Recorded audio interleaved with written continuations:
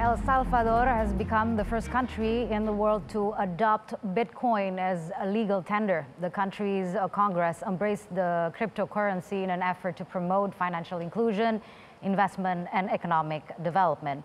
The law that would go into effect in 90 days will make Bitcoin legal tender alongside the US dollars. Salvadorians will be able to pay their taxes in their cryptocurrency, and merchants will be required to accept it as payment unless they lack access to the necessary technology. About 70% of people in El Salvador lack access to traditional financial services. The adoption of Bitcoin is seen as a way to increase financial inclusion.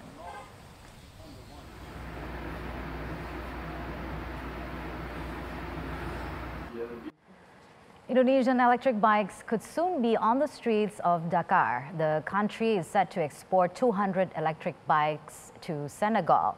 The electric bikes, called Gesits, are manufactured by Wika Industry Manufacture.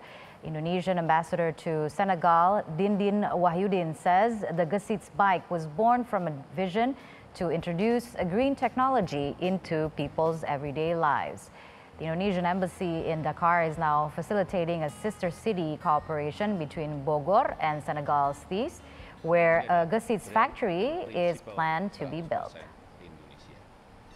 Motor, sepeda, motor listrik.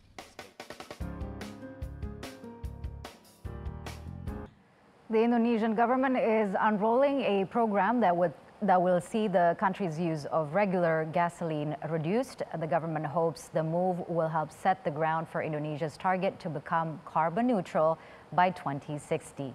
Starting in Java, Madura, and Bali, the three most impacted islands from pollution from gasoline, Indonesia's state-owned oil and natural gas corporation, Pertamina, will subsidize regular gasoline, shifting consumers to mid-grade fuel. Pertamina also plans to reduce the use of diesel, all this while carefully making sure fuel prices remain stable. The House of Representatives Commission 7 believes these moves are key to Indonesia achieving carbon neutrality by 2060.